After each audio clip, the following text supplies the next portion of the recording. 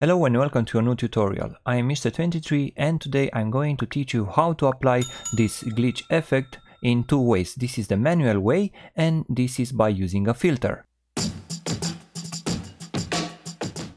For this tutorial I choose this image, but you can use your own photo if you prefer. Usually we have a color photo, but to generate a better glitch it's much better to have a black and white picture.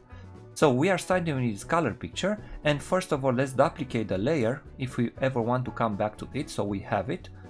And now go to Image, Adjustments and Desaturate. And now let's duplicate this layer again. So to the top layer, double click on it, and now here where it says Advanced Blending we have the channels. So we just have to uncheck the red channel, which is the first one. Alright, and now all we have to do is just move the background left or right, so we generate this glitch effect by using the RGB split. Now let's create a new layer, and in this layer I'm going to fill it with white, so take the paint bucket tool and fill it with the color white. And now we are going to generate some horizontal lines that will help us to achieve a much better glitch. Go to Filter and choose Filter Gallery. Here choose halftone pattern. Usually there are circles or dots, and for our tutorial we need to check the lines. So you can play with the contrast also and with the size, but for our tutorial I'm going to choose the smallest size. Click OK, and now we are going to set this layer to soft light, and I'm going to decrease the opacity to around 40 or 30%, something like that.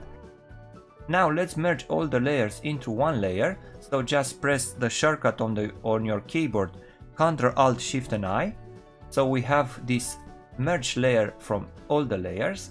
Now let's call this one glitch, and now you have to remember two shortcuts on your keyboard. First is M, which is the marquee tool. Just draw a shape or rectangle, and with the letter V you take the move tool and just move that part to the right. Alright, so press M, select a section, press V and move that section to left or right. You can do this with the whole image if you want, and you have full control of what you're moving.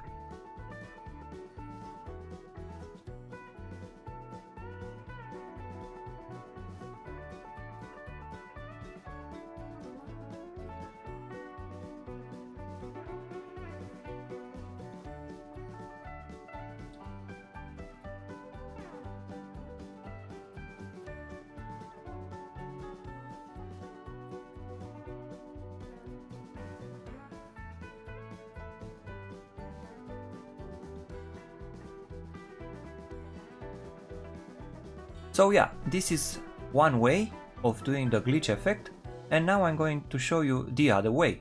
The second method is using a wave filter. So deselect this layer, let's create a new layer by pressing Ctrl Alt Shift and I to merge all the layers into one single layer. Now we are taking the marquee tool, the rectangle marquee tool, or press the letter M, and we are going to select parts of the body and just hold Shift to select more.